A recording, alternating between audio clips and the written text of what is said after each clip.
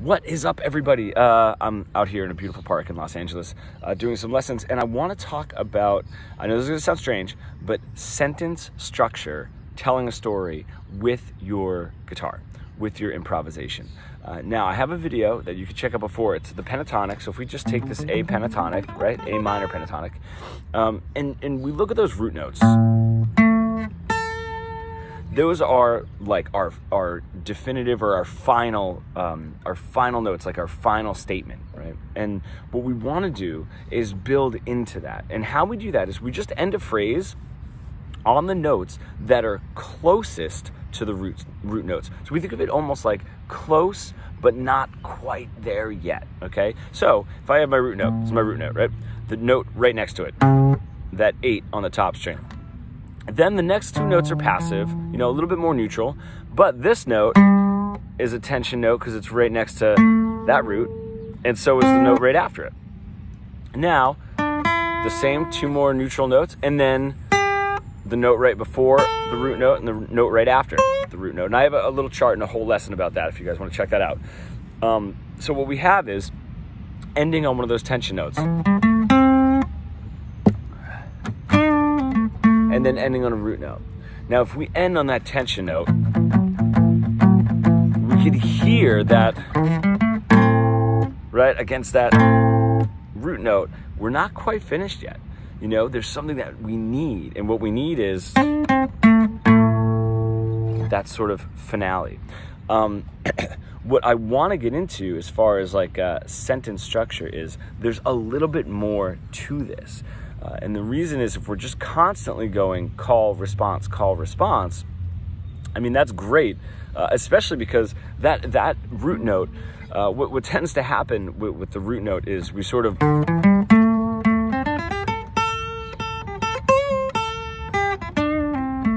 right? Everything sort of ends on the root note at first. The reason is we can really hear that against, you know, the backing track or whatever it is that we're playing with. And then the tension notes and the neutral notes sort of are all in one category. We haven't really developed the ear to say like, ooh, that tension note, that's got some tension to it. The neutral notes, not so much. So they all end up there, you know, and we need to sort of guide our ear into hearing that, like, you know,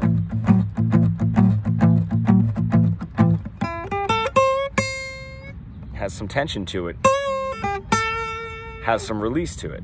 What we can do now is taking the neutral notes and say we can make definitive statements, right? We can expand on the question or expand on the answer. And not everything has to just be question and answer. So hear it out. You know, if you can start to hear like, that's a question. All right, that's my answer. If we're just going back and forth, that's going to start getting tired. The same way always landing on the root note is going to get tired, or always landing on a tension note is going to get tired because there's not going to be any release. You're just constantly building tension. So what we got now is we can look at it and say, well, what if I end on a tension and then end on a neutral note? It's not resolved yet. Right, we've sort of taken that question, we've moved it down, right? We've watered it down just like a little bit because maybe we don't want that much tension. You know, it's like asking a question and then sort of ask or making a follow-up statement before we get the answer. You know what I mean? So it's almost like the question,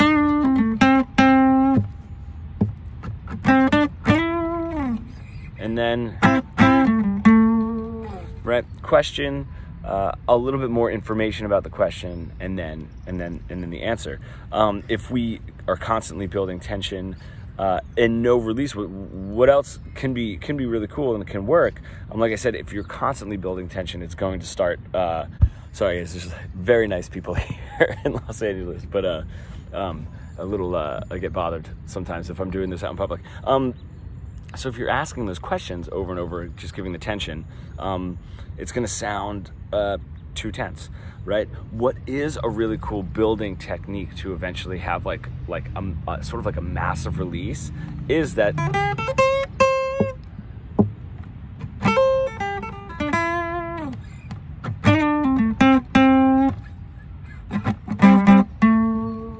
right? It doesn't feel final until we get to that final statement, but it's still not as tense as if I'm just doing question, question, question. It's like question, statement, question, right? That second lick, I ended on that, right? One of my more neutral notes. So I want you to mess around with that.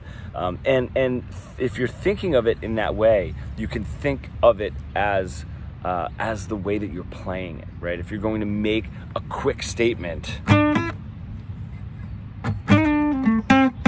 then a question, right? You can soften up the answer a little bit. There's just so many things, so many dimensions. But I'm reading a book right now, and it was going into for a class, and it was going into varied sentence structure, in our lyric writing. And I thought, like, oh man, that's sort of what I teach here. So I wanted to put that in a nice lesson. And while I'm sitting out here in the sun, which is actually kind of burning my eyes. All right, I'm gonna go, guys. Thank you.